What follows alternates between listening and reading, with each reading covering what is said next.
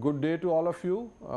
In the last class we looked at control measures for contaminated sites, more in the form of making vertical barriers around contaminated areas so that the contamination did not spread beyond what it had already. I mean the area which is occupied by the contaminant should not increase. Today we will look at some of the options for remediation. And again, let me re-emphasize, remediation is a complicated task. You have to know all the chemical reactions which are involved between the water and the soil and the contaminant and the leachate, and how do you reverse those and how do you bring back soil to its original condition.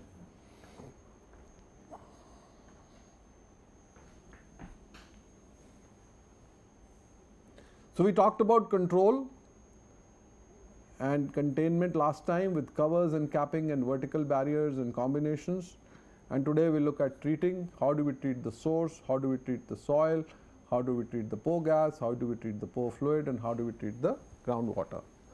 So the aim is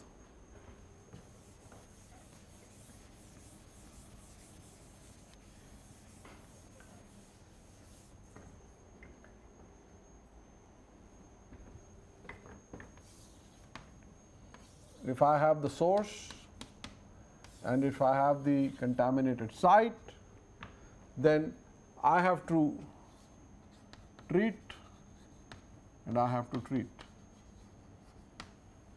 or remediate.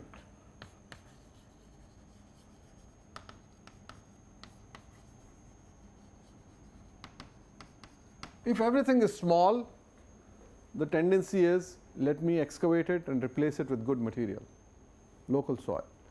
If everything is large, then it is not possible to excavate everything and replace it with good material. Even if you excavate it, the good material that you are going to put back, is it going to be the same material from which the contaminant has been removed, or are you going to take good earth from some other place and bring it back?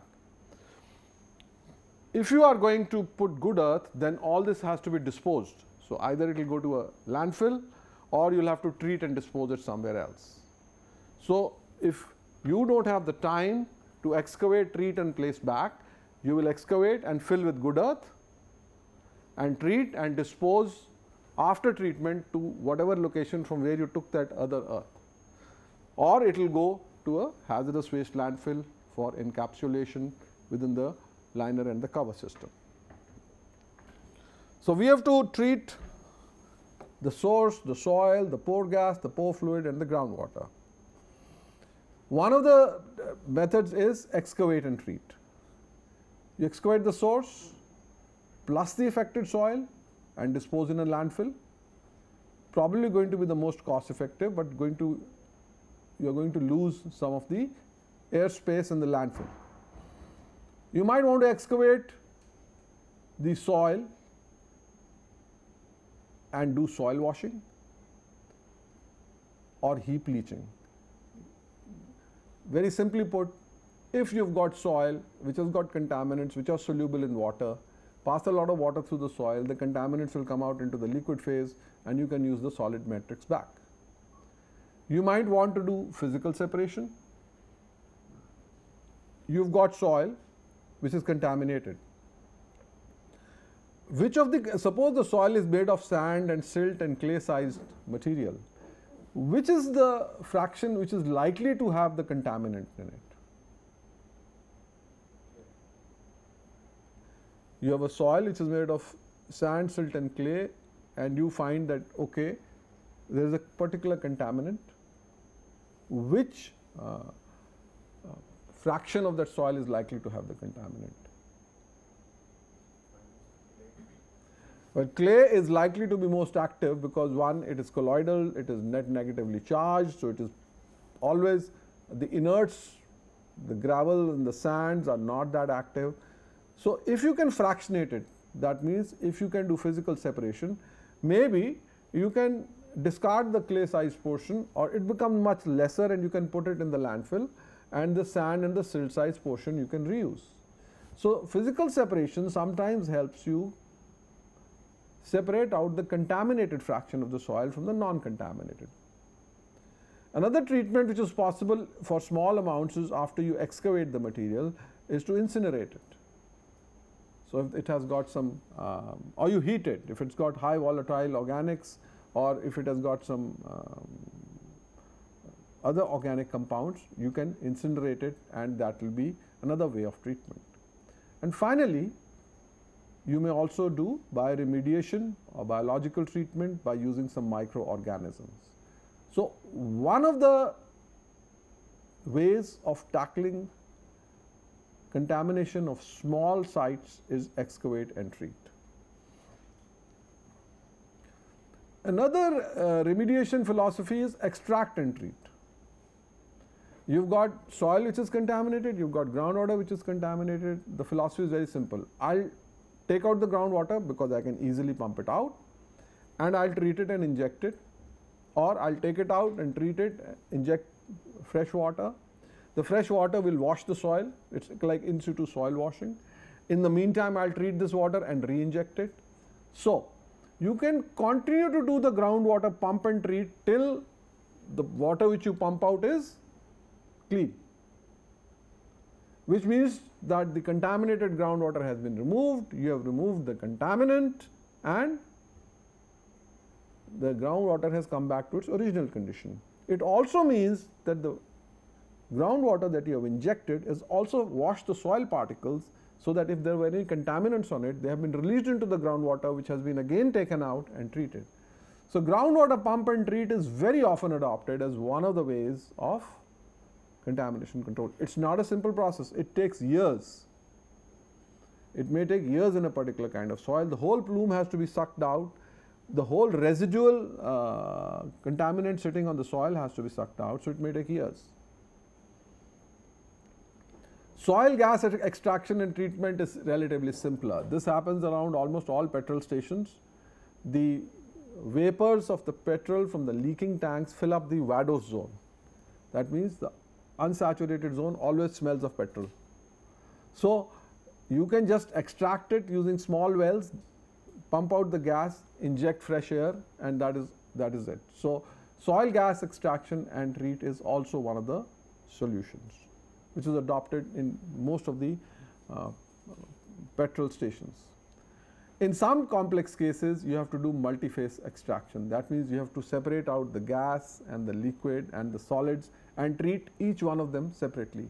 But this is a rare case, so we will not get into this at the moment. One of the philosophies is, can we not transform the material? So, can I do in situ oxidation? Can I do in situ bioremediation? Can I do air sparging? Can I do phytoremediation? Can I heat the soil in situ? Can I do in situ electrokinetics? You remember dewatering using anodes. So, can you do a net negative and positive charge where the contaminant will come to one of the electrodes? That is in situ electrokinetics. And can you use permeable reactive barriers? The idea here is to transform the contaminant, to immobilize it. It should no longer be water soluble and travel with the water. That is the thought. If you continue with immobilization or transformation, another option which is in situ grouting or deep mixing. You have got contaminated soil. Why don't you use the deep mixing technique using cement? If you can make a cemented matrix of the soil, at least the contaminant will not move forward. So, in situ grouting or deep mixing is also a immobilization remediation technique. Of course, the ultimate is in situ vitrification, not yet significant reality, but if you can either through high heat or through high voltage convert the matrix into a glassy substance which will entrap all the contaminants, then that is also a technique that we would like to adopt. That means transform the contaminated soil into a glassy, amorphous glassy matrix. So, these are some of the remediation techniques which are adopted, for which you will have to use the appropriate engineer, whether it's a chemical engineer or a thermal engineer or a biochemical engineer or a chemistry person, expert. But temporary safety measures while we are doing all this is restrictions in land use, relocation of the people and adopting safety measures, and of course drinking water treatment and actually closing all the groundwater wells from which this material is coming out. I said let's look at pump and treat because this is adopted the most often. So let us say in plan this is the source and this is a contaminated plume. My immediate reaction is let me control this plume from spreading, and I put a vertical barrier all around it. Okay. However, I have to bring this entire area back to its original condition. The source has to go, this has to go. Immediately what I start doing is these red dots can be my groundwater extraction wells. I'll decide what to do about the source. I'm looking at the technologies, but I have to start withdrawing my plume. So I do pumping out of groundwater from the plume.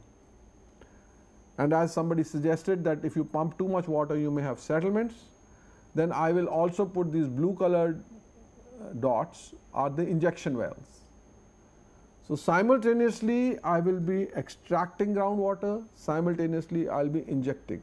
In a way, if you look at it sectionally, water is coming in and going out, it's washing the soil also, and it is maintaining the water table, and it is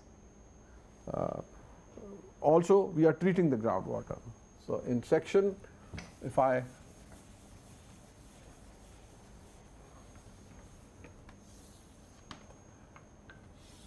let us say this is my groundwater, this is the contaminated groundwater, and my plume, let me say, is here. It's a large area plume. So if I start extracting groundwater, what will happen to my groundwater level?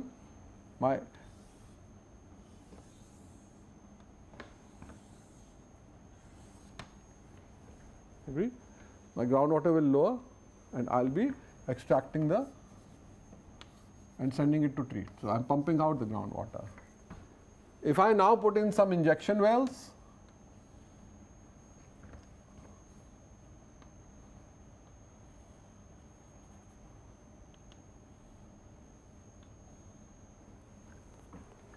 then what will these injection wells do? These injection wells will raise the level of this depleted, and they will try and bring up the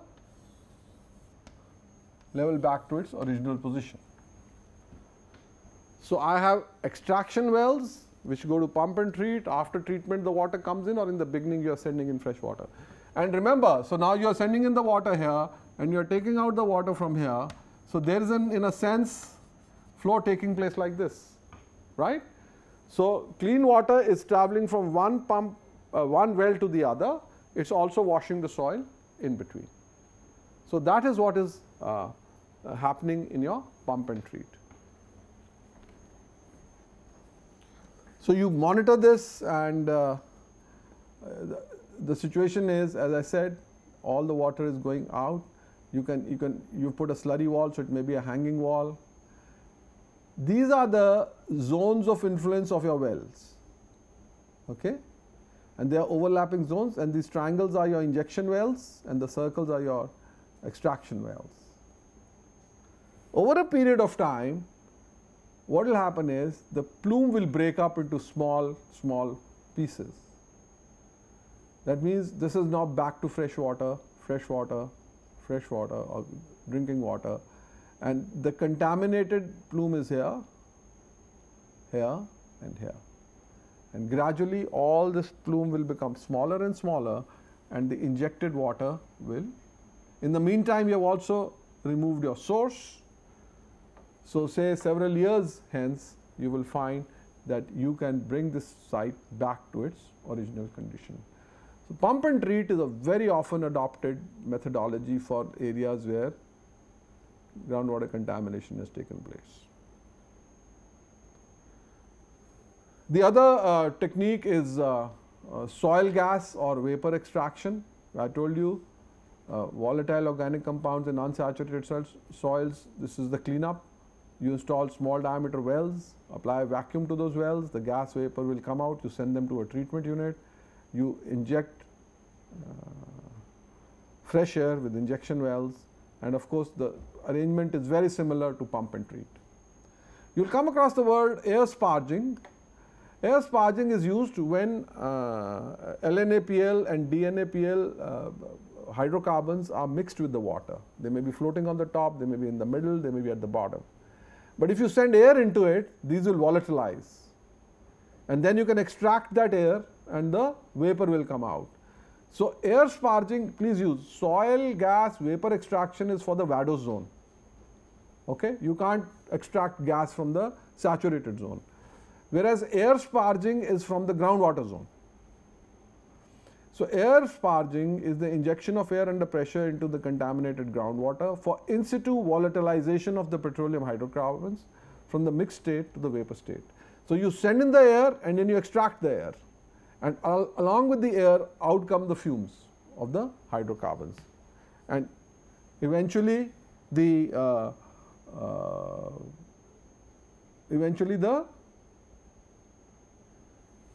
entire hydrocarbon volatilizes and is cleaned up. How would you wash soil? Okay. So I have a small amount of soil, and my contaminant is water soluble. I have excavated it using, let me say I have got a soil of the size of half this room. Is that a good volume? So how will you wash this soil? I can use an excavator to dig it out. So I've dug out the contaminated soil from this site, and it's all come out to you. How will you wash the soil? Any thoughts?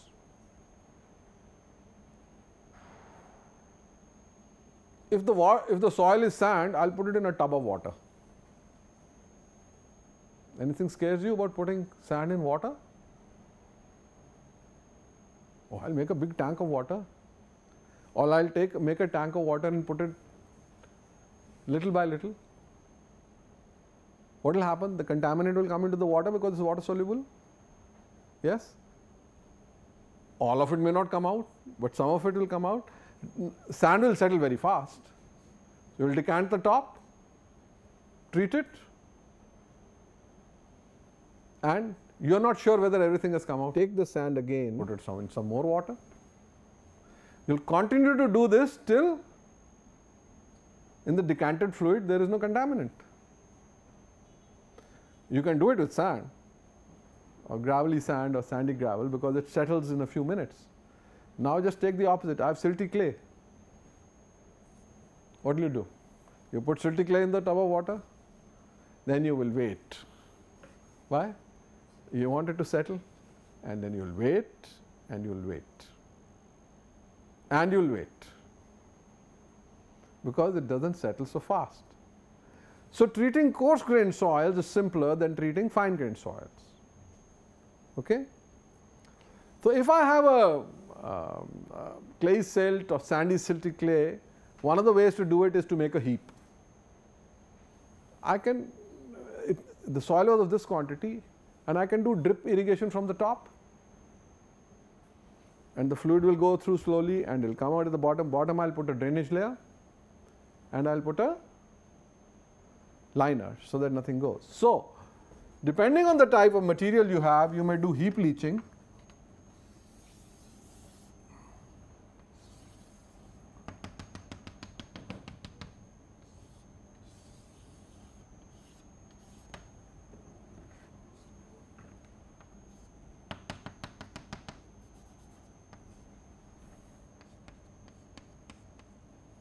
You may do drip irrigation at the top.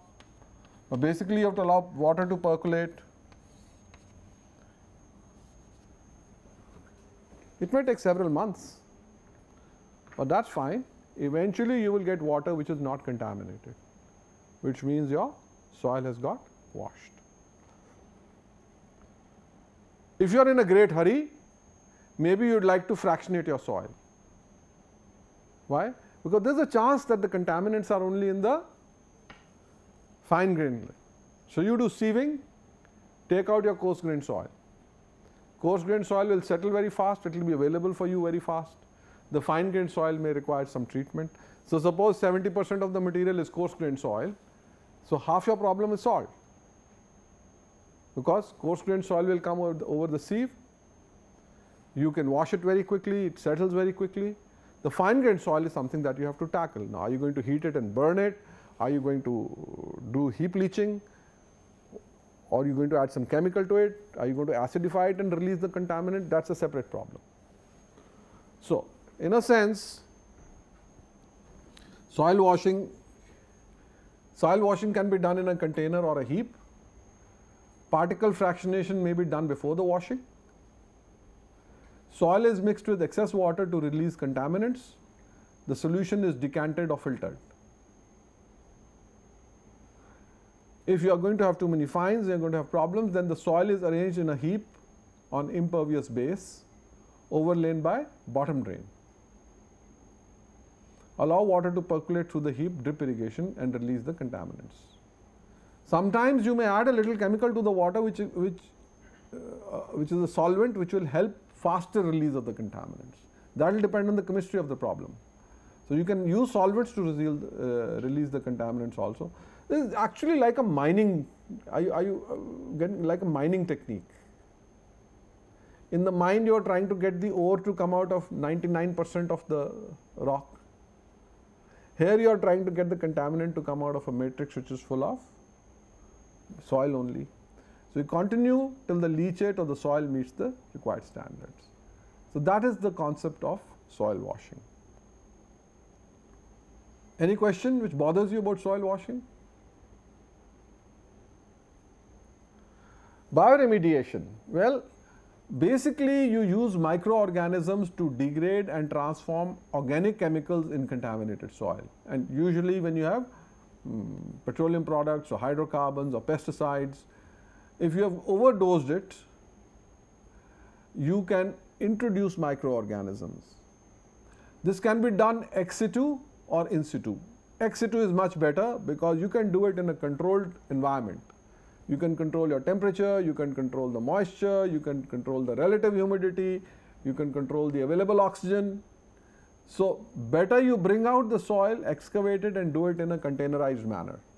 However, at some locations bioremediation has been done in situ as well, and there you need very hardy microorganisms, but you are able to do it in situ as well. The processes when you are dealing with vadose zone are separate, and the processes when you are dealing with the saturated zone are separate. Please remember, these are different biological processes. All bioremediation exercises are not successful because proper conditions, you may start with the proper conditions, but you may not be able to maintain them.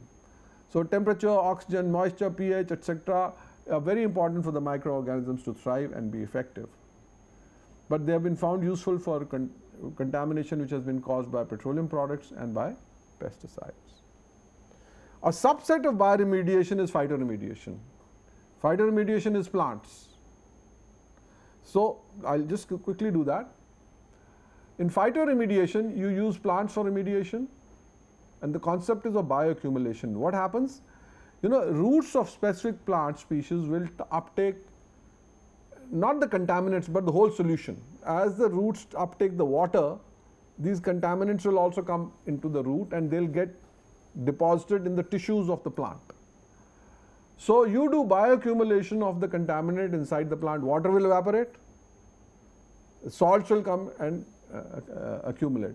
So, contaminants are removed from the soil and accumulate in the plant. In the end, you are supposed to dig up the plants and you may want to incinerate them, or you might want to do some activity which makes you, when you incinerate them, you will get ash. The ash will have the contaminant and that will be very small, and then you can stabilize it and put it in a hazardous waste landfill. So, you remove the plants, incinerate them or treat them or biomine them. Some people want to mine the stuff from the plants as well. Remember two things: plants have a limited capacity process is slow, and they only work up to the root penetration depth. Recently, we were involved in a case where one huge distillery in Western India has contaminated the soil and the groundwater, including that in the fractured rock below. And I think the depth of contamination is about 20 meters. And you get this very dark colored, dark tea, black tea kind of liquor or contaminated water in the wells nearby. And phytoremediation was proposed by one of the research institutions. But I know of no plant in which the roots will travel 20 meters into the ground to pick up contaminants. So phytoremediation is the near surface problems can be solved. Or you have to pump out the leachate and then put it into an artificial bio phytoremediation pad that you might create. So some heavy metals, pesticides and solvents have been mitigated by phytoremediation, which works well for only the top meter or less of the soil in the top. So these are some of the methodologies which are used. These are evolving all the time. And success is limited. Pilot studies are a must before you undertake them. So look at all the alternatives, look at the one which has worked in the last 5 years, test it on your soil. If it works, and adopt it on a large scale. It's very, very expensive. I'd like to close this by talking about a case study. Before I do the case study, because this is about a vertical barrier. Any questions on remediation? Two important things. As a geotechnical engineer, it's our responsibility that when we do extraction and injection, all the soil feels it. That means water is coming out but from overlapping zones of influence. It's not that one well is doing well, second well is doing well, you will come back and say, sir, my water quality is fine, but the zone in between, which is not in the zone of influence, still has some stuff which is harmful. So our design is a dewatering design with the zone of influence overlapping. When I am injecting, I have to ensure that the injection liquid reaches everywhere into the ground. So that is our role. And if somebody comes and says that I would like to do in situ grouting, and I have to tell him, look, in clay you can't do in situ grouting. Why? Somebody says, no, I have got a beautiful culture. I've got this bioculture. All that we have to do is introduce it into the ground, and these microorganisms will spread everywhere. So you say, okay, I've got a 15-meter deep contaminated zone. So it says, okay, we will inject it at every 1 meter or 4 meter depth. You have to tell him it's clay. I can't even inject water into clay. You can make a borehole. I can go and place this bioculture at that level, but how is it going to travel? So as geotechnical engineers, you can say, fine, if it is sand, yes, I can inject it, I can pump in, I can make a well, I can pump in the water, but if it is clay, it's not going to go. You can do hydrofracturing. You have done that in ground improvement, like make a root-like structure. But then your design should be like that. Your spacing of the wells has to be very close together if you are going to have overlapping hydrofracture points. So as geotechnical engineers, it's our role that we must be able to tell. You see, in situ injection and in situ grouting is so magical. I can take cement, I can inject it into the ground, and I can make soil into rock. How does it sound to you? I can make a hole, I can take some quick fix, Fevikwik, I can inject it into the ground, and my whole soil will become very hard, like rock. The point is, you try and inject it, it's not going to go into the soil. Grouting only takes place in gravels and sands. It doesn't take place beyond that. You use some PM9 or some other grout, chemical grouts. They also have limitations in penetration. And in any case, you are not able to give a uniformly cemented matrix where your hole will be, maximum cement will be around the pipe, maximum cementitious material. As you travel further away, the cementitious material will be less. How do you assure me that it's equal everywhere? Then the automatic choice is excavate, pulverize, mix, and let there be intimate contact between the chemical and whatever it has to react with. So these are the things where geotechnical engineers have to play an important role. So I'd like to finish off with a quick case study on vertical barriers. This is a tailings pond in one of the western states of India, 1600 meter, 1.6 kilometer long and about 0.6 kilometers wide. Tailings were being placed in it till one day it was told by the pollution control board that, look, your lead content is high. This is a hazardous waste pond. It doesn't have a liner. Please do something about it.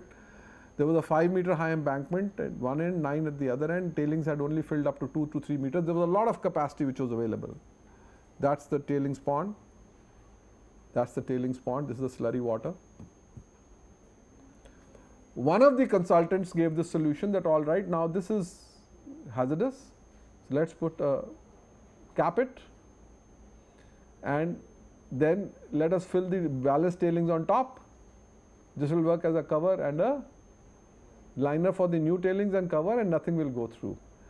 But the problem was, if you put a layer here, with time these tailings which are hydraulically deposited will settle, and this will all have seepage paths, and it would not work. So this work got referred to us, and after looking at various options, IIT suggested that why don't we continue to put the tailings but ensure that nothing escapes the pond.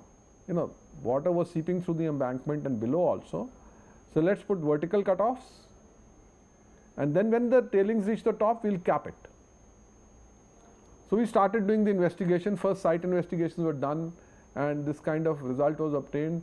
There was, you know, soil at the top and then rock at the bottom. Soil at the top, rock at the bottom.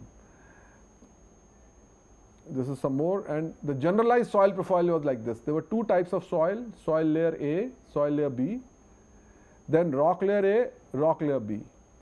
Rock layer A was disintegrated rock with high permeability, and rock layer B was the actual impervious rock. So the thickness of this was 2 meters to 6 to 8 meters, and those were your tailings, and these were the embankments. So we looked at the types of soils: soil layer A, soil layer B, rock layer A, rock layer B, tailings. We studied all the engineering properties. Tailings had a permeability of 10 to the power of minus 4 centimeters per second. Soil had a permeability of 10 to the power of minus 5. Rock layer A had very high pump-in test, 78 lugans, very high. But rock layer B was impermeable, 1 to 2 lugans was the value. That means the inflow was very low. So this was a good impermeable rock.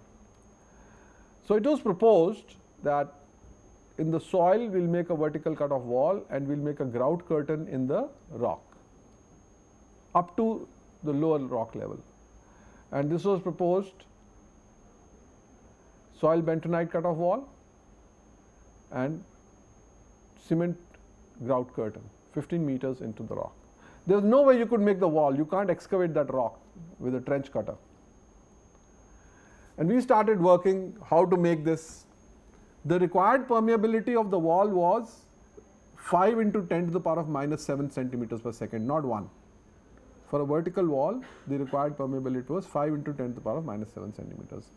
We could use the excavated soil. We could use the local topsoil. There was a borrow area about 20 kilometers away. These were the three options.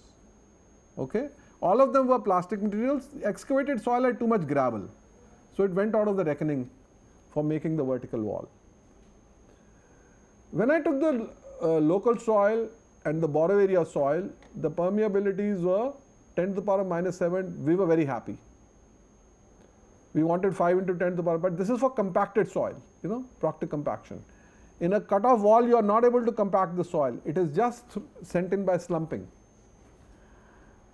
And then we added bentonite, 5%, 10%, and really the permeability is decreased. And further, from the borrow area soil, the permeability went to minus 10 to the power minus 8. But we needed high slump material. So, with local soil, when we were adding 30%, slump was 8.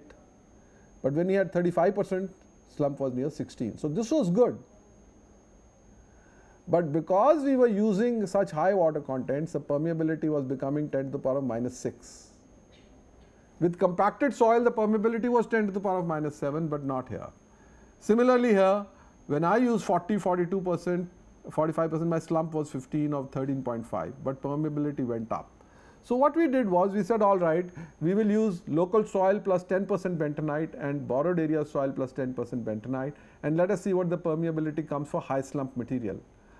So to local soil plus 10% bentonite, if I add 40% water, slump was 12 to 17, and permeability was acceptable, 1.4 into 10 to the power of minus 7. Similarly, for borrow area soil with 10% bentonite, when I am using higher water content, 50 to 55% water content, I was getting 14% slump and I was getting the requisite permeability.